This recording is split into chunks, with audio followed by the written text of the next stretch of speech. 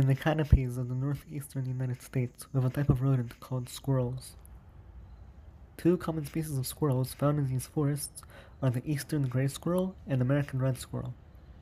Both of these species of squirrels live primarily in the treetops. The eastern gray squirrel, also just called the gray squirrel, is a medium-sized rodent that has a long, bushy tail and a rat-like head, and it prefers to live in hardwood forests. The eastern gray squirrel is commonly gray in color, but can also be black, called a melanistic coloration.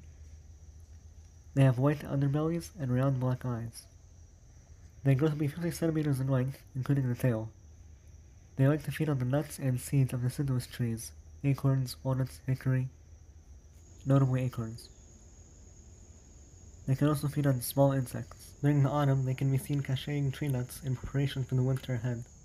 They can survive falls at their terminal velocity from 30 meters high. Both squirrels use their long tails to help them balance when climbing through trees. Unlike eastern gray squirrels, American red squirrels prefer to live in softwood forests. The American red squirrel, also just called the red squirrel, is reddish in color and has a white underside. They grow to be 40 centimeters in length, including the tail.